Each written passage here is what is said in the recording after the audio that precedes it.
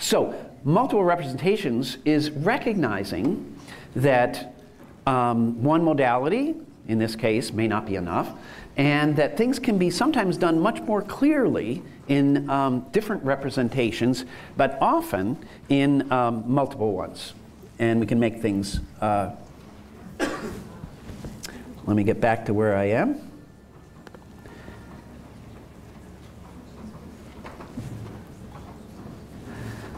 So I want to do the same thing with what about reading?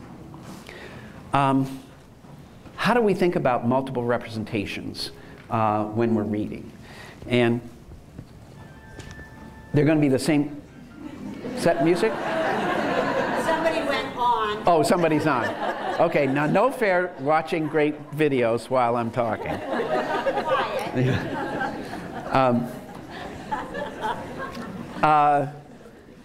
So yesterday we talked about when we look at the brain stuff, we see that there are many components in reading. Sometimes we think there's only two, which typically is done like this. There's something about comprehending language and something about word recognition. Word recognition is the stuff of decoding and so on. And is that coming from me or somebody else? Audience participation. Yeah, audience participation. And look at all of these elements in what's called the simple model of reading. You can see that, oh my God, these are all things that in fact go into the process of reading in the simplest model anyone could think of, and that students differ, as we said yesterday, in any of these. You can come in you don't have the vocabulary, you have everything else. You can come in, you just don't have the decoding, you have everything else. But you will have difficulty comprehending, making sense of what you're reading. And this is just to show in the brain, when you're reading actually, use almost all your brain. It's amazing how much of your brain you got to use to read with. And so these are parts of your front of your brain are like using it, all these parts are, and actually new studies show that we're using these parts when we read too. It's unbelievable how many parts, because there's so many things to do when we read. And here's more, but some people, so now I'll make the choice. Some people said, not too much brain stuff. So later you can look at these slides, brain stuff. But anyway, a lot of parts to reading. The reason it's good to look at the brain stuff is it shows you that all of these dots show parts of the brain that are involved in reading single words. So it is a huge committee. Yesterday I talked about forming a committee in your brain. So the committee that reads is gigantic. It's like 60 different members that need to go together so that you can read. We tend to oversimplify and think, well, there's sort of decoding and reading comprehension strategies. So how do we create a reading environment where everybody has equal access to get to the meaning we want? We want kids down here comprehending. And what's that mean we should do? I've never done this before, so we'll see if this bombs or not. But I realized that I want to play through the metaphor we talked about yesterday, which is to say, we tend to focus on the kids and say they have disabilities. But what I really want to do today is talk about if you're reading from print. We're going to be reading in any case, but if you're reading from print, what are print's abilities, and you could say / disabilities. So let me say, when you look at a classroom of students, you're going to find students that are highly varied in their visual abilities and in their hearing abilities, just natural. And this is the first part of those three things, perception. So kids are different. So this is kind of dumb here. It'll get, I hope, a little bit more interesting. But what are print's disabilities when it faces the fact that the students are really variable? So what's a disability of print? To be able to work well when we have students that are really very variable. So can someone think of a disability? Yeah. It's not able to convey itself to all of these very... Yes, it's not able to conform itself to these differences. Well, give me a concrete example. What's one example of a way that it can't Someone is, it can't provide the options I need. What? if someone is auditory learner and it cannot become that. Okay, it can't talk. It can't do anything orally, so it's got to be visual only. It's only got one way of communicating, visual, period. Okay, so that's a problem. What's another problem it has for these, just these kinds of things? What's another? Size. What's that? Just it's one size. Great. It's only for acuity of a very narrow range of visual acuity. If you got, oh, you're wearing glasses, so you know the problem. So you have to wear glasses because you can't adjust the font size, okay? Because it's in print, it's one size, and it goes, hey, in the old days, before we had glasses, it was like a whole lot of people couldn't read only because the print was in one size. Yeah? Yeah? I have to know that an A in a certain font is an A in another font. Great. There's a whole visual recognition thing that goes about the letters themselves being recognized across whatever this font is and all that. Great. And I can't change it. I can't change the font to a simpler font to a better font. It's fixed. Good. Any others? Yeah. Contrast? Great. It can't change the contrast. For some people, black on white is really clear. For some people, it's not really clear. We can't change it. It's fixed. So you got to say, okay, well, that's tough for you. Any others people wanted? There's be quite a few. We can go. Directional? Amplify that.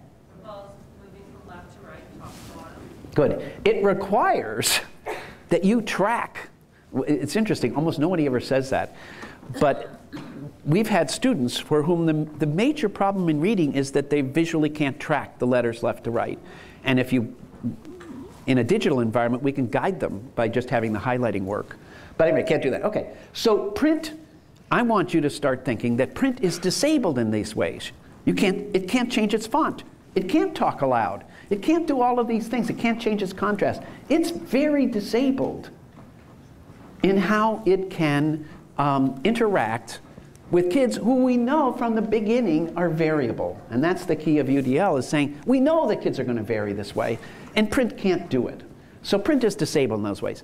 Now I want to shift to language and symbols. Second of the three things. This is what the kids, this is only some of them. Kids are going to vary in their vocabulary.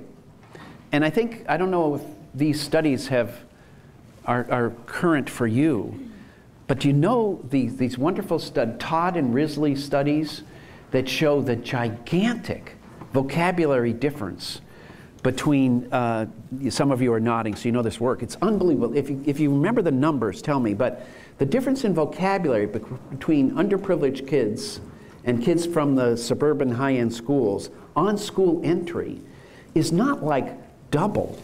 It's like huge.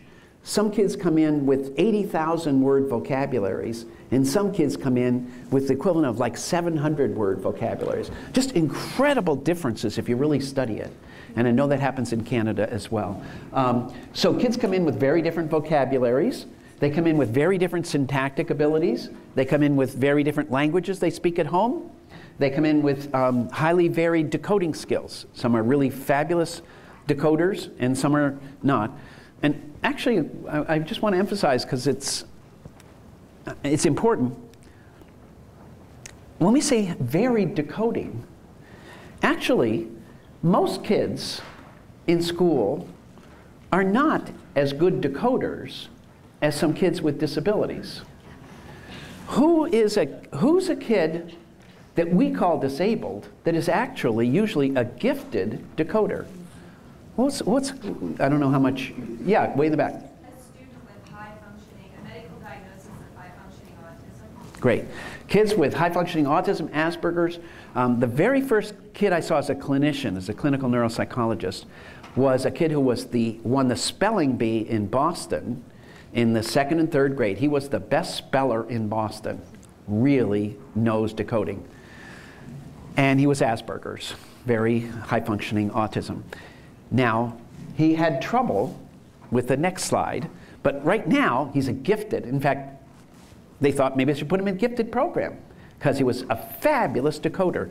So kids are highly varied, and our print material, anyway, so let's go. What are print's abilities?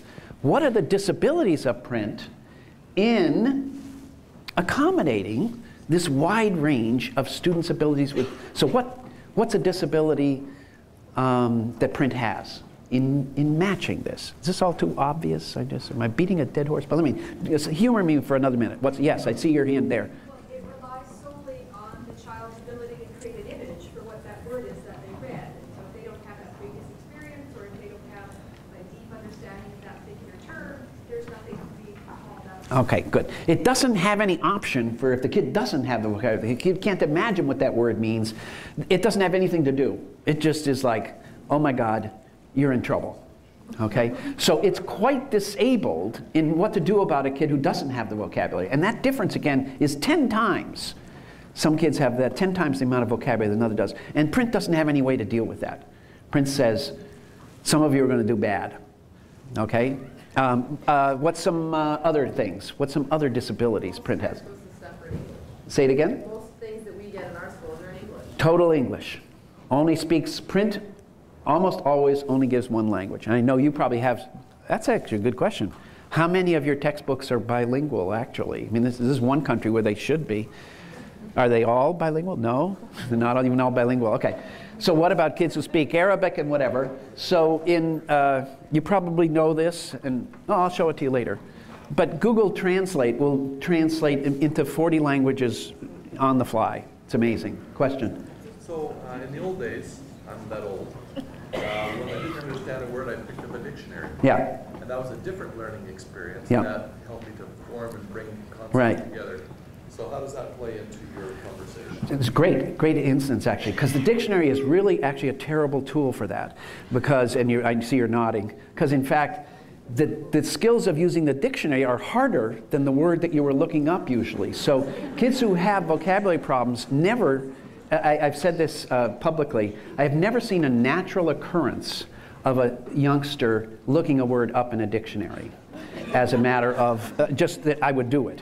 They do it only in school settings where teachers make them. Because if it's hard, if vocabulary is your liability, dictionaries are not built for you. They're incredibly hard to use. Then you usually get, as you, I'm sure you're nodding because it's the same, you get 4 definitions and you go, well, what one is it? Well, the great thing about, and so books are like that, they say, okay, we're not very good at vocabulary, go use something that's harder. This is crazy, okay? So what can we do in a digital version? We can say, click on that word and tell me the right word in context.